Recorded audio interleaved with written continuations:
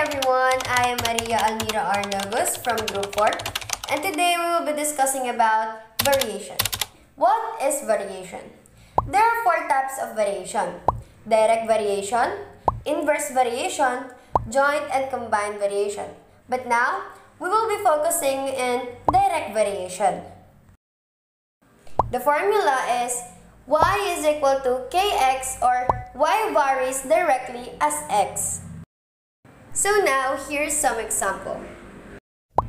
If y varies directly as x and y is equal to 12 when x is equal to 3, what is the value of y when x is 24?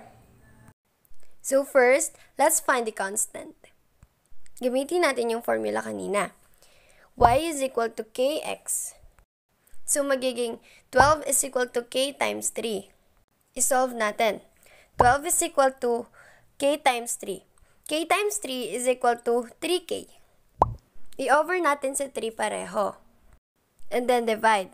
Ang magiging sagot natin ay 4. K is equal to 4. So ngayon, hahanapin naman natin yung nawawalang y. To solve for the y, ganun pa rin yung formula, walang magbabago. So magiging y is equal to 4 times 24. Ang magiging sagot natin is y is equal to 96. Kung ayaw nyo namang magpakahirap pa, meron namang shortcut formula. Ang formula ay y sub 1 over x sub 1 equals y sub 2 over x sub 2. So magiging 12 over 3 is equal to y sub 2 over 24. Kaya naging y sub 2 yung nasa taas kasi yan nga yung hahanapin natin. Ngayon, i-cross multiply mo.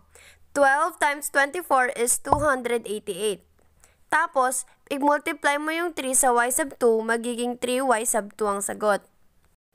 I-over mo pareho sa 3, tapos i-divide mo.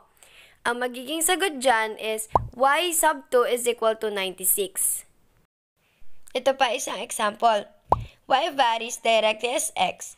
If y is equal to 12 when x is equal to 4, what is x when y is 36? Katulad ng ginawa natin kanina, ganun pa rin, hahanapin pa rin natin yung constant of variation. Tapos, ang formula pa rin ay y is equal to kx.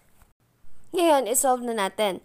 Ang y natin ay 12 at ang x natin ay 4. So, magiging 12 is equal to k times 4. Ngayon, i-times natin yung k at 4. 12 is equal to 4k. And then, divide both side by 4. The answer is 3. K is equal to 3. So ngayon, para makuha natin yung isang nawawala pang x, gagamitin na lang natin yung shortcut formula para hindi na tayo mahirapan. Ang formula ay y sub 1 over x sub 1 is equal to y sub 2 over x sub 2.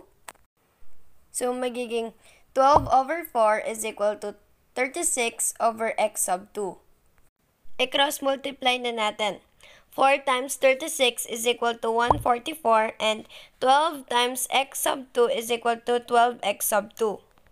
Divide both side by 12 and the answer is 12. X sub 2 is equal to 12. That's all for today. Thank you! Audio Jungle.